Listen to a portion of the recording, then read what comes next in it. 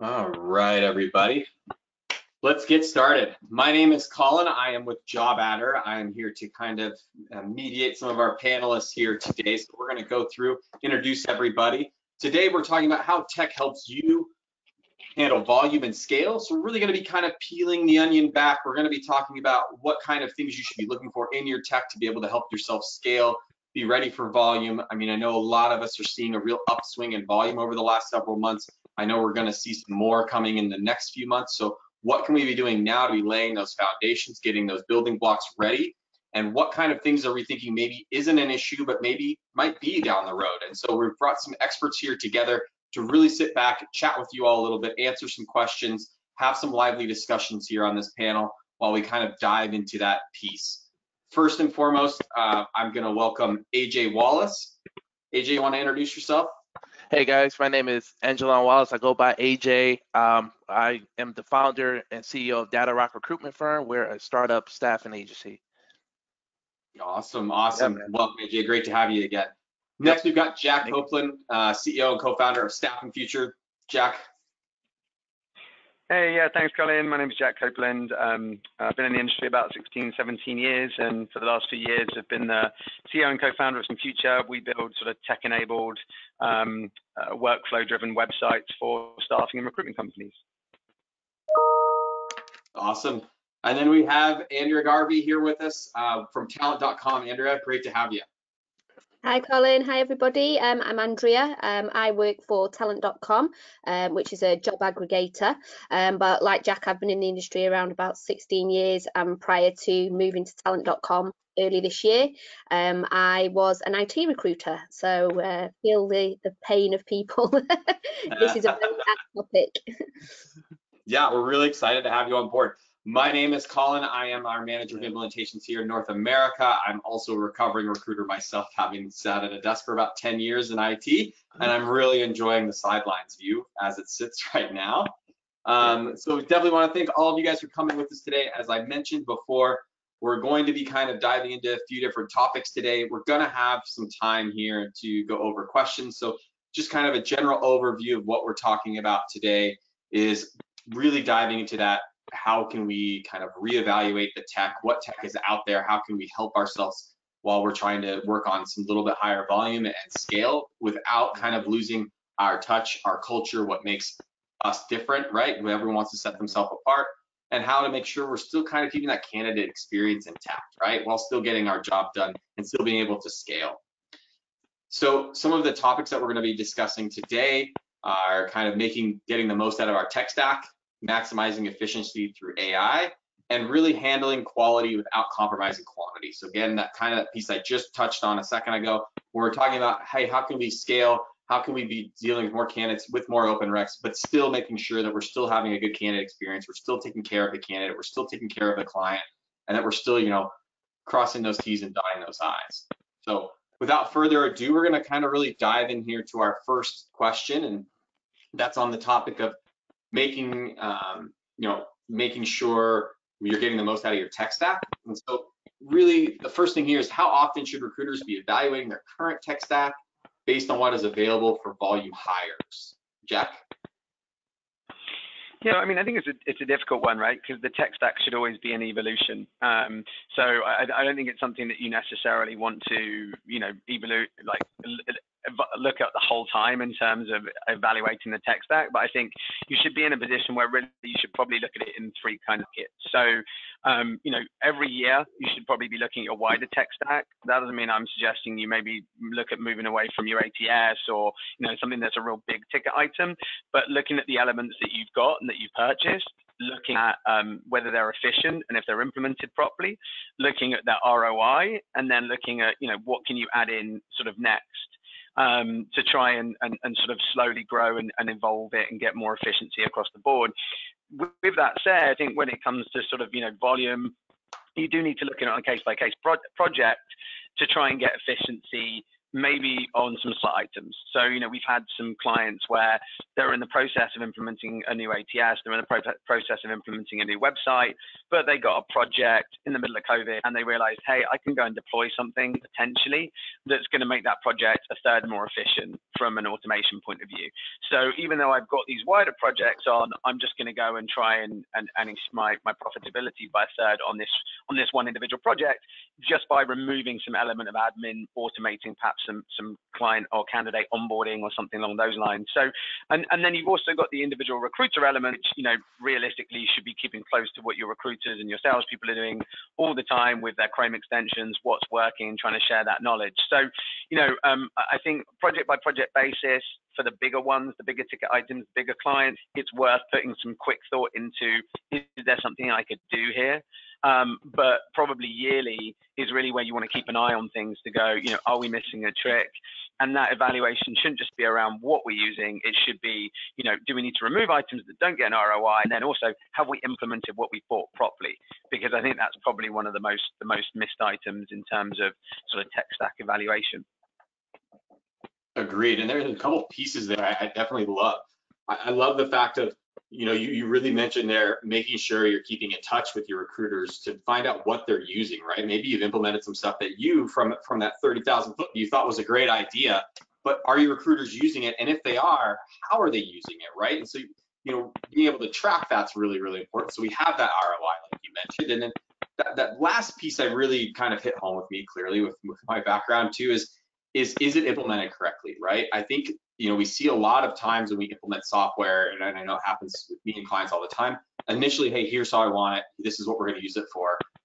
But the best part is let's come back at 90 days. Let's come back at 6 months and find out, well, hey, we're actually leveraging it this way now. And instead of figuring out these workarounds, maybe it's time to kind of retool that software to really work for your process. So there's opportunities there that your software might be able to be capable of doing the things that you're looking for it to do, but you just hasn't been implemented correctly, or your process has changed and you haven't had the software retooled to help kind of that new process. I love both those points. Next one we've got here is, what types of tech and automation have provided you the most value in your recruitment process? AJ? Yeah, mate. So I guess, you know, just as a you know, startup agency, you know, being that we're growing, I definitely found myself in a situation where I needed to, you know, make two of me or triple me because the flow of candidates are starting to come in heavy now that people are vaccinated, offices are opening back up. So one automation tool that they're very similar, but one I use is I use an automation tool called Meet Alfred.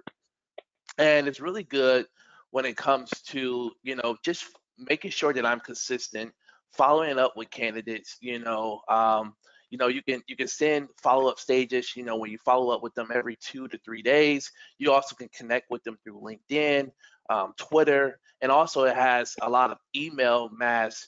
You know, mass that you can send out to candidates as well. It's just very important because I'm sure from, you know, as you know, one of the things that people say about recruiters often is that, you know, especially from the candidate side, is that we don't follow up. Yeah. You know, and it's just good to have, have these automation tools. Another one similar to Meet Alpha is it's Duck Soup and Octopus, and but it's just, you know, it's really, you know, the convenience of automation is just so important because I guess one of the things I think, as we all can agree, one of the things that, you know, recruiters probably don't like to do the most is the process of reference checks, because it's the you know, you're trying to get in touch with the hiring manager, and you know, but I think, you know, the benefits of having an automation to set up to help you, you know, speed up that process versus trying to contact someone if they're in meetings, you know, when they could just answer it through their mobile phone or through email real quick versus talking to them for 20 or 30 minutes. It just helps out a lot. But it's, you know, these are the tools that I'm using right now that are really just benefiting me in so many ways. I'm just thinking with me, Alfred, as well, but it's just also good because, you know, like I said, I have this tool running for me every day. I wake up, it just automatically turns on and it just goes at it, reaching out to candidates. and also helping manage and balance my relationships with clients as well. Perfect. I love that. I love that. Andrea, I'm excited. I really want to hear your take on some of this stuff. Yeah. I think some of the key sort of technologies that really helped me when I was, recruiting hands-on, was actually a video platform. I know it was quite new and, fandangled when we started using it, and there's more and more that are coming onto the market. But it was just really handy because I think in the age of sort of, social media is a lot more prevalent. I'd say that's another piece of tech that's really sort of helping recruiters now. But the video platform was great because, you could set up meetings, you could do interviews on the video platform. As far as even your clients, you could put a client in a room and the candidate in a room, and they can meet that way. And especially with COVID, we're used to video chats now after this last year. But I think video sort of technology really pushed things forward. We had functionalities where, you could upload the CV, you could put screening questions on it. So it sort of takes out a bit of time of your day, I suppose, and the client's day as well. Obviously, everyone still wants that human interaction. But like AJ said, again, it's a way of sort of a bit of a paper trail as well, all in one place. Yeah. And recruiters are lazy. I was lazy. You've got 1,000,001 things to do. So if you can do it all on one platform, I mean, I know we have CRMs and things, but I think a lot of candidates, it was a bit hit and miss. Not every candidate wanted to do a video interview. They wanted to see someone face to face, which is fair enough. But I think it's just how you package it up in the first place, really. You might have to do a video interview for your first couple of stages, but don't worry, you're going to meet a human at some point. But I think that the video and social media as a whole, we did a heap of work over WhatsApp. Gone are the days of just telephone and even Twitter, publishing jobs on there and things like that. So I think those two are sort of moving forward, very prevalent in the recruitment process. No, and I love that video piece, right? Because I think now with this COVID piece, everyone's far more comfortable with video. Everyone's used to kind of having a Zoom call, and people are used to now having interviews via Zoom. And I think that's a great point. Yeah, and it's a perfect time to leverage that, right? This technology has been out for a very long time for video interviews, or you can send someone a link and they can answer 5 questions via video, and then as a recruiter, you could send that video to the hiring manager, and they can immediately make their determination of yes or no if I want to hire them or I want to interview them or I'm not interested, right? And so right now, it's a great time to leverage that because people are more comfortable now in front of the webcam, more comfortable doing things that way. Why not just continue that forward? Because that makes your recruiter more efficient. That is a far better candidate experience and a far better experience for the client, right? I mean, how great would a client love this? Especially when we're talking temp and high volume too. Yeah. If I'd love to see the 5 people that are going to show up at 8 o'clock and be able to pick like, yep, that guy seems perfect. That guy's perfect. Nope, I'm not interested in that one, etc. So I think that's a great idea. And I think for the recruiters themselves as well, just as a final point, it was a really good tool for sort of prospecting as well, rather than picking up the phone and doing a cold call. You can make a video, make it funny, have a sign saying, hi, Mr. blah, blah, blah, Mrs. blah, blah, blah, and trying to get a hold of you. And try and stand out. It's a different take, isn't it? I mean, people probably are a bit sick to death of VCs after this last year, but I think it's a different route to entry, isn't it, rather than, email or a cold call. Oh, absolutely. Completely agree. Our last question here on this topic is, are there any manual processes that could be automated in your work? What do you think about that one, Jack? I know that one's a good one with you. So yeah, I've been in the staffing tech industry for like 17 years, but I was only a recruiter for about 6 months. And back then we used to send. It was in a very non-tech enabled company even for then. So, they used to send out like 1,000 resumes by post today. So, but I'll answer this rather than as us, like from the point of view of my clients, because we work very closely with them on their automation and their processes. And I think most companies will find, if they really take the step back and they kind of take the time to work on the business, not just in the business, that there's always manual elements that they can remove. I mean, if you think about it, you've got, marketing automation from the point of view of trying to drive that candidate or sales engagement. You've got, workflow automation from the point of view of just like you know, as Long was mentioning, or AJ was mentioning, following up with candidates, making sure you notify them of what the status is, you know, everything from wish happy birthday to reminding them where they're going to go for their interview or where they're going to start, or, you know, automation to chase you to follow up with them. You've got all the middle office and back office processes that still a lot of companies don't necessarily do a great job of. Yeah. And then even when it comes to things like reporting and dashboards, which we don't think of as automation, but there's some really great platforms out there and some really great, you know, softwares that you utilize to try and bring all that reporting into one place and put it in front of you. And that may not seem like, you know, an automation or a manual process, but realistically it is. If you're either not looking at the full life cycle of what you're doing, or you're not able to gather that process, that data in one place without manually sort of doing those pieces. And then there's other elements as well, as we touched on with, you know, perhaps what recruiters are doing sort of day to day. So, you know, there's always stuff that I think you can use. It's always going to depend on the industry, you know, massively, depending on what level of professional recruiting, how high touch it is, you know, is it direct placement, is it hourly, whether you want to go down that route of trying to automate some of the recruit behaviors, whether it's, you know, something as basic as booking meetings, or whether it's something as sort of, you know, evolved as using telephone automation to ask them pre-qualification questions for, you know, super transactional roles that we see coming back in, say, hospitality as we get out of COVID. But there's always something that you can do on the wider business, and then there's normally always stuff that you can do with bigger projects as well. Yeah. I think one there you touched on that still kind of baffles me today, and I don't think people understand the amount of time it takes away, is just booking appointments. Right? I mean, how many emails do you send back and forth just to book a 15-minute phone screen with a candidate? I mean, stop doing that. There's some great software out there. There's Calendly, there's You Can Book Me, HubSpot, even Teams has got a link now that sync up with your calendar. You put rules in place. So you say, hey, I don't ever want to have them back to back. I don't ever want to have more than 4 a day. And your email that says, hey, I love your resume, Jack, and I want to set up an interview, should have click this link here to let's set up that phone screen, not please send me back lists of dates and times that work for you. Oh, nope, those don't work for me. Okay, how about you? I mean, that's so much time taken away. And I had a couple clients, you know, ask me about that. And I said, you know, it's about $90 a year if you want more than one link with Calendly. I know there's other options out there, but how much time is wasted for literally less than $10 a month? You can solve this issue. So now they're able to email 5 candidates, throw out those links, and get 5 booked without having to play the back and forth 50 times. So there's a lot that people don't even realize. There's some just tiny bits of technology, because I think sometimes when we talk about technology, people think this huge Skynet, like we've got to implement this massive technologies, you know, this software to deploy it. Like, no, there's some really simple things out there to eliminate some of this admin that your recruiters are, because right now they're not making, the recruiters don't make money, you don't make money unless you're on the phone putting butts in seats. How can I eliminate some of that admin?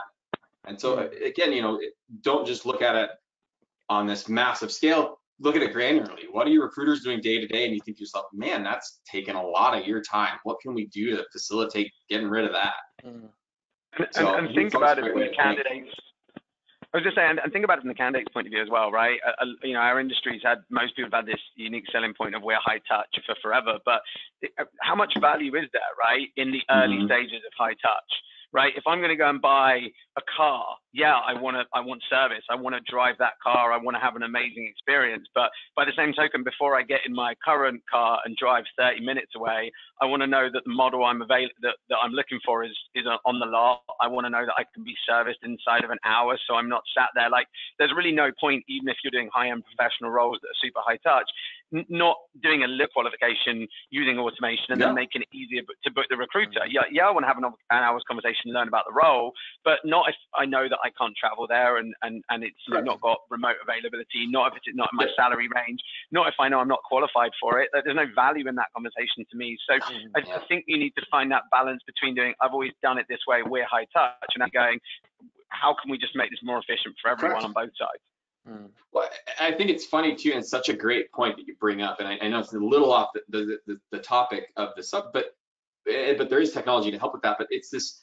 you know, always kind of holding the cards close. Well, I'm not going to tell you what the salary range is. Well, I don't want to waste my time as a candidate for 45 minutes only to find out this isn't in my range, or this job doesn't hit my needs, like we can have a couple quick emails back and forth to see if it makes sense for you to spend your time and for me to spend my time on this opportunity, because I'm not here trying to figure out all the ins and outs. I just want to know.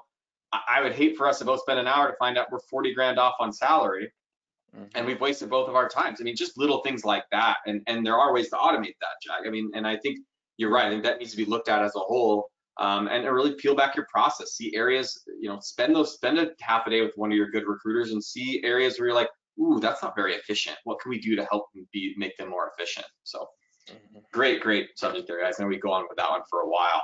Our next topic here is maximizing efficiency through AI. So the first question here, and we're gonna send this one right over to AJ, is how have you seen AI improve recruitment work, specifically when dealing with high volumes of candidates? AJ? Yep, I'm here, man. I think you know what? I honestly think I think it helped. I think it has helped. I think automation has helped recruitment work. Manage expectations amongst the board. It used to be if you think about just old school recruitment before automation, the pressure of how many candidates you would have to talk to, and then the pressure of sending those candidates over to clients and still have the back and forth like you were talking about earlier, Colin. But it's just like, I think it's helped manage expectations in so many ways.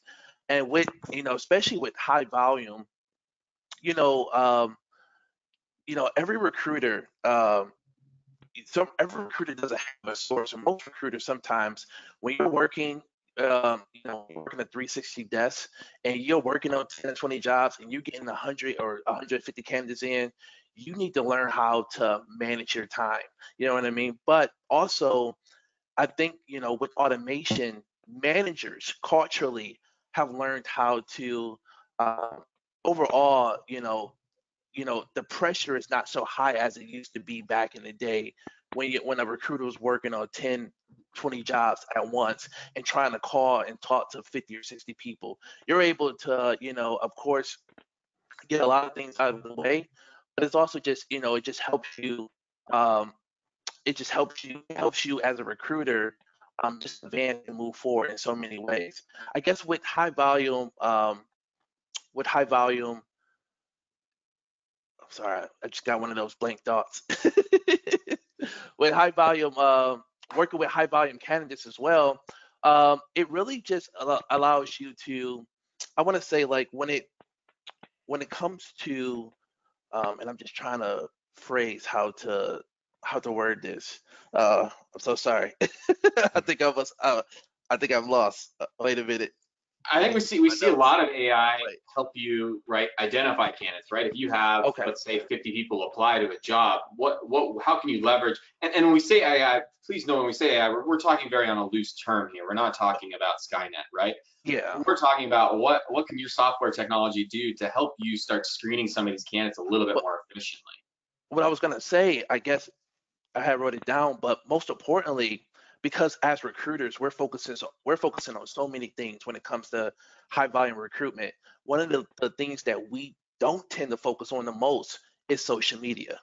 And automation, automation has, really helped us, because right now I feel that anyone in our industry knows that in order to be ahead of the game, you have to be on social media. You got to be on Instagram, you got to be on Facebook, TikTok, you name it, if you want to be ahead of other agencies at the end of the day.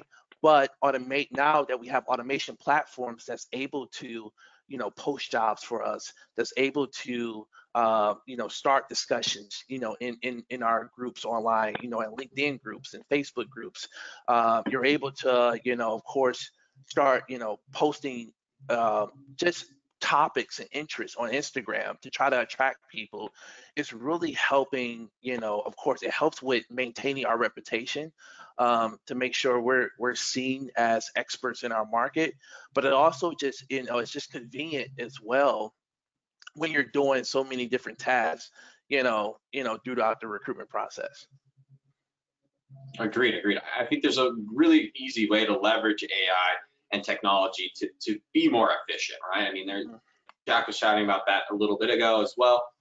There's ways to automate. There's ways that you can utilize AI to help you if you're looking at a sea and ocean of candidates. There's some AI out there that can identify certain statuses of candidates and reach out to them for you, or automatically put them on a list, right? So you can put your job into your CRM, your ATS, and it should kick out some candidates that might be a good fit for that.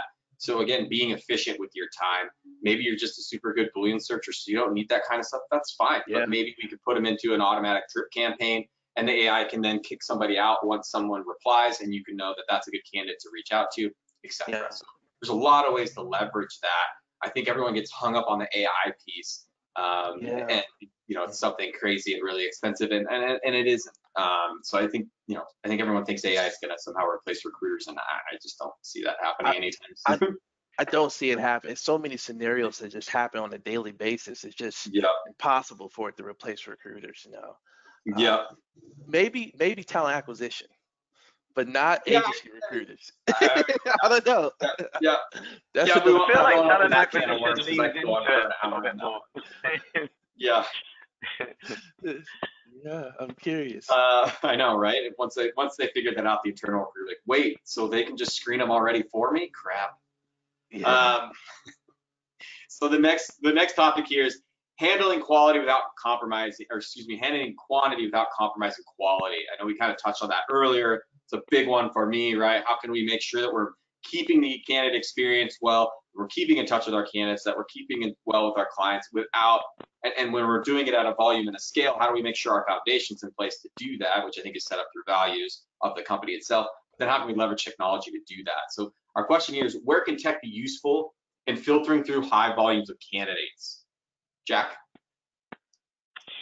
So I think it's kind of essential if you've got serious high volume to look at using to engage and drive people through the top of the funnel, right? So, if you're thinking about it, there's all sorts of different elements. There's the qualification process, there's the sourcing process in general.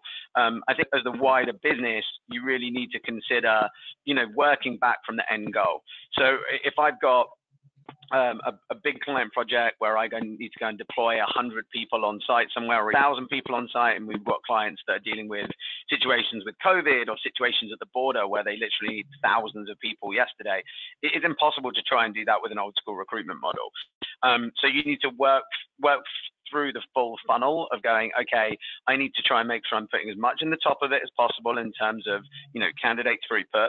And then I need to make sure that I'm making and automating as many of the qualification stages as possible to get the end results out the bottom. It's basically just a typical sort of marketing lead function. And I need to have all of the reporting in place so that I can evaluate the performance of that. So for example, if you're working a proactive database, right? So in that scenario, I could send out a survey to look at people's availability, and I could look at just ask them 4 or 5 qualification questions.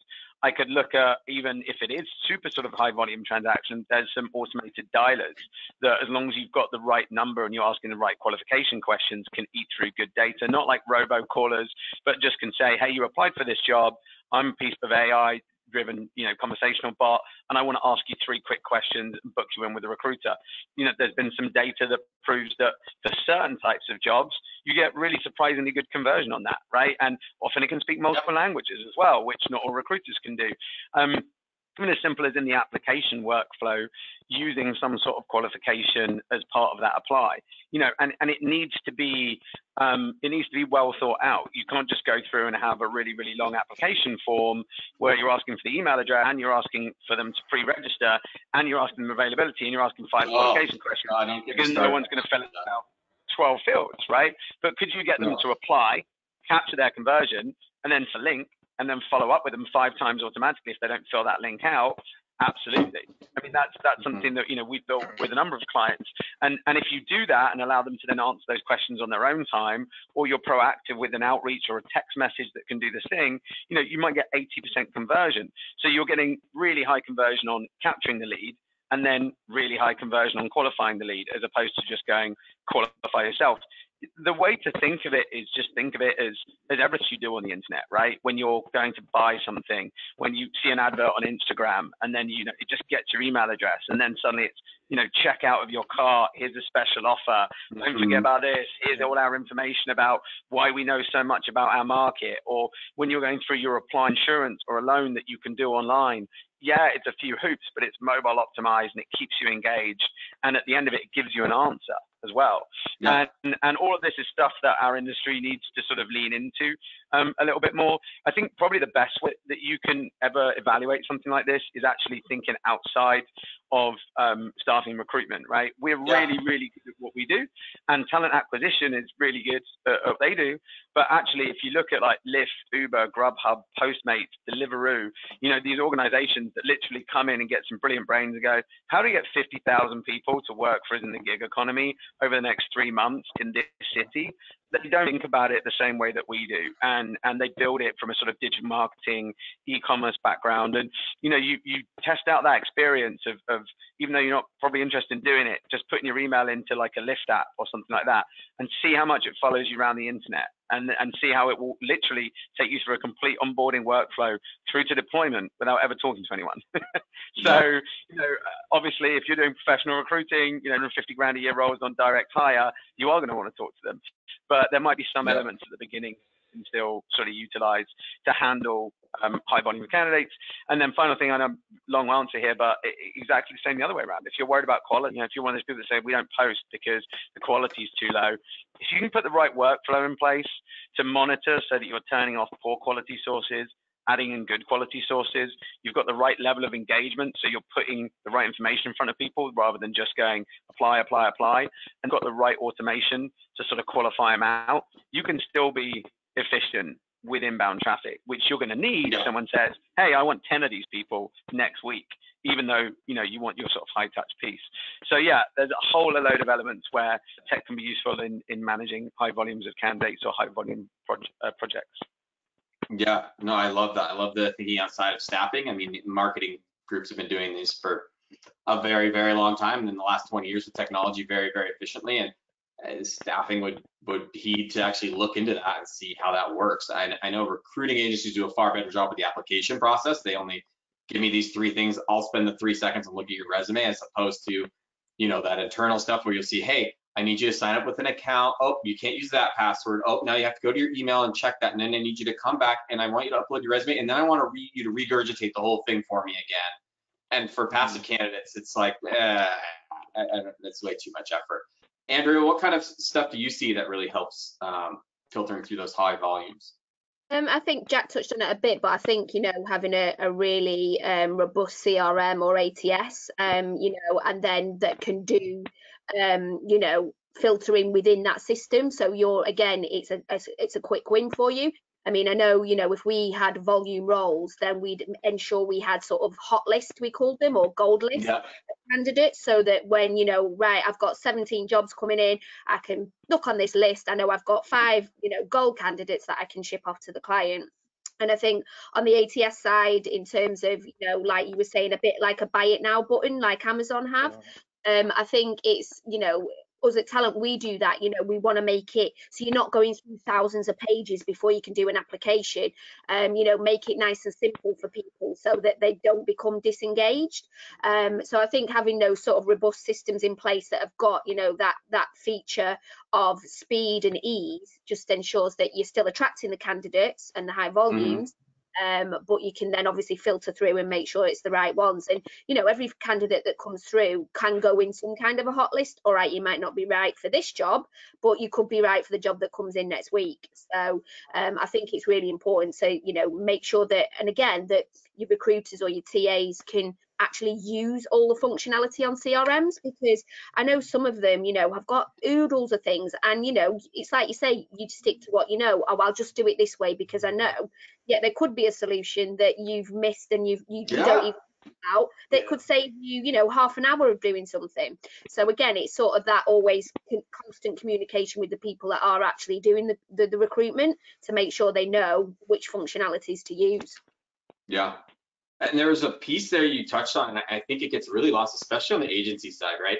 Where, someone referred somebody. Well, hey, if I don't have any roles that fit that person right now, great. I'll I'm not even gonna probably entertain them with a phone screen, but I'll send an email and say thanks, and I'll let you know. we do, agencies and recruiters, and I'm super guilty of this, do an absolute shit job of making sure that we keep in touch with that candidate base. So, take that example, like when you click on something on the internet and all of a sudden it follows you around, be that candidate, right? There's nothing, keep the candidates, put them on an e-newsletter and send something out once every week or every other week. Let them, get them categorized by their skill set, and maybe send out articles and have some AI in place that sends out articles in their skill set, right? Hey, here's a new thing that's going on with manufacturing engineering, and hey, we're putting Kaizen against Six Sigma. What are your thoughts? Keep them engaged, because you never know where they're going to land, and they might end up being a lead for you for business development. They might eventually be a great fit for a role, because if you somehow think, oh, well, I had a quick email with this person 6 months ago, they might not remember you. They might be, you might be recruiting on a role that 5 other agencies are, and that same person's getting hit up by 5 different agencies, and they don't know you from Adam. But if you would have just taken that time to put them on a nice little drip campaign, or to just set some reminders to easily, and again, you can leverage technology to do this for you guys. You can still keep in touch and keep that database fresh, right? I see so many times where clients come over with a database that's got hundreds of thousands of candidates that haven't been touched in 3, 4, 5, 6+ years. What's the point? You don't know what they've been up to. As a recruiter, if I run a search and I see that resume is 4 years old, I'm not calling them. Why? Who knows where they are, what they're doing now? I'm out. I want to talk to the people we've talked to at least in the last year, maybe 2. So what are you doing to freshen up that database? So leverage technology on that point, right? Just because that candidate wasn't fit for your role, we always say, oh, well, cool, we'll keep you in mind for the next one. Very rarely does that ever happen, right? I see, especially with TAs, right? Because you'll apply for a job, and then they'll say, oh, you're not a fit, but we'll let you know if anything else comes available. And then a few months later, you see that the job come available, and you're like, well, shit, I'm a fit for that one. Why haven't they reached out? They're not going to. So put some stuff in place to make sure you are, right? I mean, I understand that candidate might not be a fit for your role today, and maybe they're in an industry that you might never have a role for them, but you don't know, maybe they'll become a hiring manager down the road, and they'll remember that you took the time to stay in touch with them and have those nice little tech touches throughout the process.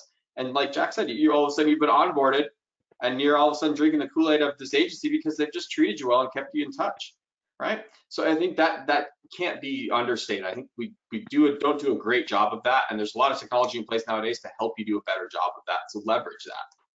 Yeah. Our last question just here. Real quick, Colin, I was just going to say, it works too, right? We know our sites that if someone comes back for the second time because of an email or a text or re-engagement, they're literally 3 times as likely to convert. So I think people don't realize that because they don't have a marketing background. They're used to doing it the old school way. You don't realize it. Think about it. Most companies' #1 source of talent is referral. And it's because you've got that trust, you've got that engagement from day one with quality. So it really does work. Yeah. No, I couldn't agree more. And we have the technology now to track it, so you can see the ROI. You can see if it's working. So try it out. Give it 6 months.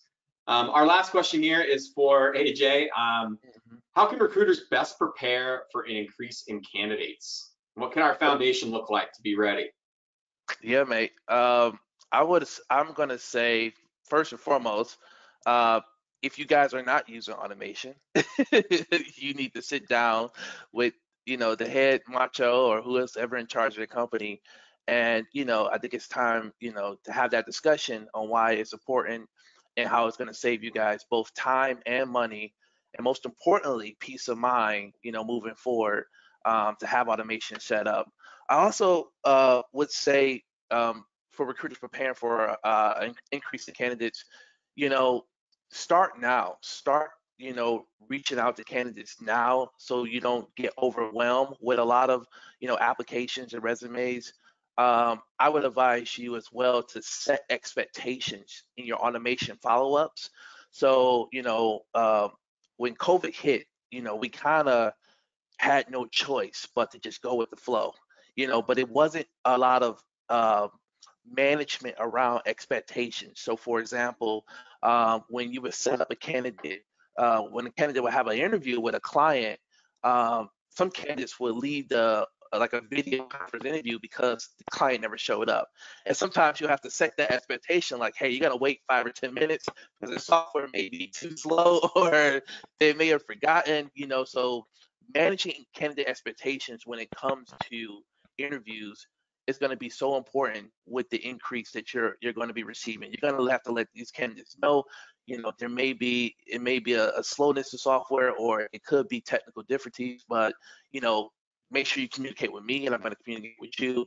But also, with an increase of candidates for interviews, I strongly, like I said, when COVID first happened, we kind of were just going with the flow, and I don't think we took the time to manage client expectations when it came to virtual interviews. Yeah. I still had clients trying to put 5 people on the call and interview one candidate, and still have 3 or 4 rounds, and now that everything is going back to normal, people are vaccinated. Some organizations are opening their offices and some are not. So you're going to have to compete with the companies where candidates, they may feel like, do I want to go through 5 virtual interviews, or do I want to go back into an office at this stage? So managing your client expectations when it comes to the interview process is going to be very important. To sit down with your client, let your client know we may struggle with, depending on everyone's technology, everyone's working from home. 5 people trying to jump on a call could really, it could discourage candidates from filling out the interview process. Most importantly, you just want to follow up with your you want to set up an automation follow up where you're just checking in with your candidate, because when you get high volume and that increase, of candidates coming in, they're interviewing other organizations. So you want to kind of make sure you're aware of what's going on and how you can stay on top of things to keep them interested at the same time. Yeah. Yeah. That's a great point there at the end. I think, it's really important to make sure you're starting a relationship with this candidate. Right. So, you want to make sure there's a little bit of trust there. And hey, maybe they go with your role, maybe they don't, but there's nothing worse than getting ghosted from a candidate that's interviewed a few times. So if you're seeing that a lot, that means your recruiters aren't doing a good job of forming a good relationship, right? If a candidate accepts another role, that's okay, right? It's their life. They've got to put food on their table. They've got to do what's best for them. But if they're not letting you know, that's because they don't have a relationship that's strong enough with you and your organization to feel like they need to let you know about that stuff, right? Now, mind you, there's always people out there that wouldn't do that. But if you're transparent, hey, let me know about what positions you're also interviewing for. It just helps me with my clients. No worries. Like, I'll be the first one to give you a high five if you get another role. I know you're looking. You're a great candidate. You'll find a great spot. I just, don't want to get left in the lurch if you find something and I don't hear about it. But if that's not happening, then that's a real good indicator that you don't have good processes in place, or you haven't done a good job with your recruiters to make sure that building relationships is key, right? And so what can you be doing to improve that? And AJ, to your point, is having some automations where you're reaching out to these candidates, where you're talking to them, where you're, making sure that you're still, even if they're not a fit, you're still kind of keeping talking to them, right? And setting those expectations is huge. I love all those points. That was a great wrap up, AJ. Appreciate it. Thank you. Well, we're right here towards the end, so I'm going to kind of kick it to you guys to kind of give us kind of some wrapping up thoughts here. And I want to thank all of you for taking the time out of your day to be a panelist. And I want to thank everyone that hopped on the call today. It was great discussion here, and hopefully we can keep this kind of going throughout the future. Jack, kind of take us home here. What last few thoughts you want to throw? Final thought. I feel very Jerry Springer here. I think lean into the technology piece. Don't be afraid of it. It's there to benefit you ultimately. It's there to make you faster. Don't get overwhelmed in terms of, like you guys were saying, all the big stuff. You can do small stuff. Start with the small wins. Start with the low-hanging fruit. Rome wasn't built overnight. Build some confidence in it, and then just keep at it. And I think you'd be surprised seeing some people over the years that went into it all, lent into it, and within a couple of years they absolutely love automating processes. They love technology. They've really made it work for them. All right, AJ. Yeah, man.